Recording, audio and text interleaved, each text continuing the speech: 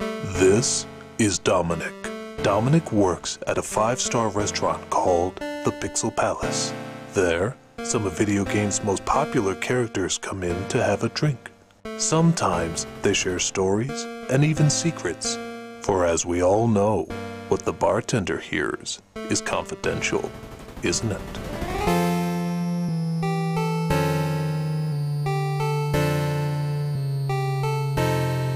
So I'm sitting there tending bar when in walks someone that just looks like they've seen the light of hell, one of the Angry Birds. I mean, this guy just looks destroyed. It looks like he's seen things that I couldn't even imagine. So I approach him, make him a drink, and he doesn't look like he wants to start a conversation, so I don't say anything.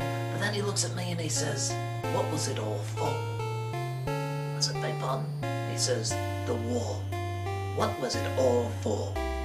And I said, "Oh, you mean the Angry Bird War, you know, the one going against the pigs and everything." And I drew the conclusion that he must have been a soldier in one of the wars. So I asked him, I said, "If you don't mind me asking, I don't know much about the Angry Bird history.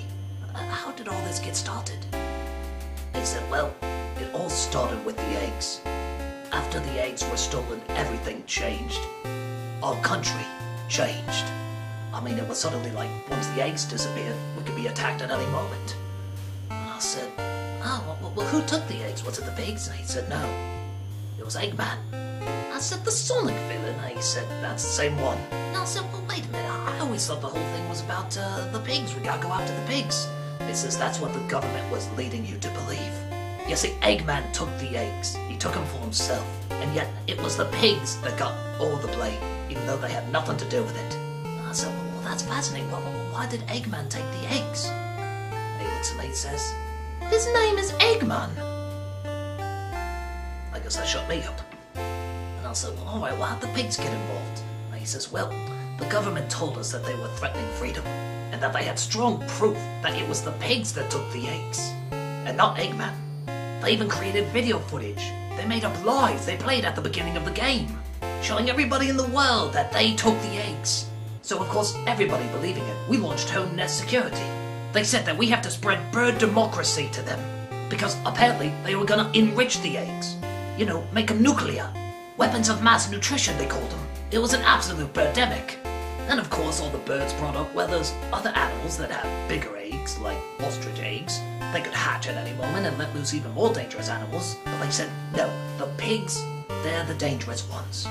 So, we threw all our birds in, the kamikaze blackbirds, the white birds with the egg bombs, which is kind of strange, we're saving eggs, but we're using them as weapons. But anyway, we went all out and declared war on them pigs. And how many eggs did we find? None. We looked through the ruins and there were no eggs there at all. I mean, think about it. Have you ever, playing that game, ever seen an actual egg? Have you ever retrieved an actual egg? No. You're just killing pigs. Christ, there weren't even any secret kitchens. The leader of the pigs, you know, the one with the crown, we called him and we put him on trial. He tried defending himself, saying that we gave him all the resources he needed to run the place that way. But in the end, they still executed him. It was some good bacon. Some of the best I ever had, he said. Absolutely delicious. But again, he says, what's bacon without eggs? I said, isn't that a little cannibalistic? He shot me a look and I shut up. He said he lost so many good birds in that battle, and he just didn't see what the point of it is. And so I said, wow, that's really something. It's quite a history lesson there. So, does the war ever look like it's gonna wrap up, or you're gonna declare war on the real enemy? And he says, no. I said, oh, you finally learned your lesson. And he says, nope, we just can't afford it. We're broke, totally broke. That was why we did the tie-in with the movie Rio. I mean, would anybody after seeing that movie honestly attach their name to it unless they were getting a big sum of money? No. We needed the moolah. So he looks down, he looks up at me again and he says, I ask you, what was it for? And I said, eggs. And he said, fucking eggs. And so I said, the yoke's on you! He punched me in the face, I think I had that coming. You see a lot of strange things as a bartender.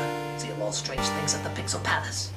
So, I'll see a lot of strange things as a bartender at the Pixel Palace. And that ain't no lie.